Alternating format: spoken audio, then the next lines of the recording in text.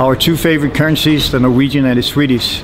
What we've seen over the last couple of weeks is that the Swedish government has changed the pension rules, dictating basically the curve by which the pension system needs to set their long-term liabilities.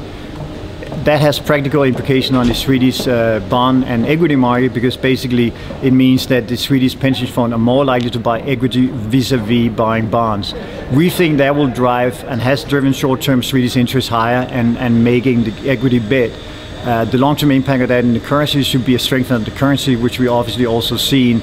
Euro stock is trading 83, 85 as a range right now. We think ultimately Swedish krona needs to be much, much stronger, because Sweden, not Swiss, but Sweden is becoming the new Switzerland, as we talked about in our rate prediction in December. We think this trend will continue, and I think it's by any means, by any measurement, Sweden is the strongest economy with the best performing finance minister.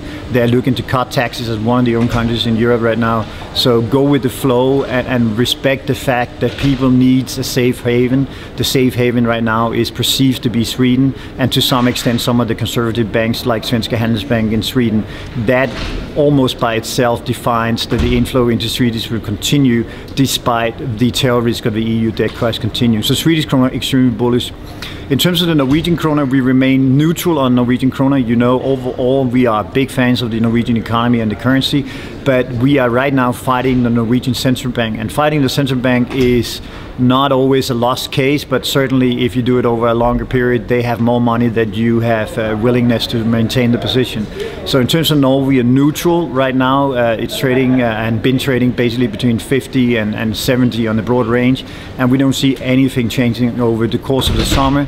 Fundamentally, people will be buying Norwegian krona because it's a safe haven, but I think people realize that the Swedish economy is a relatively better play. It's a bigger economy, it's more diverse, so we think that relatively speaking, Sweden long and Norway short would be a play.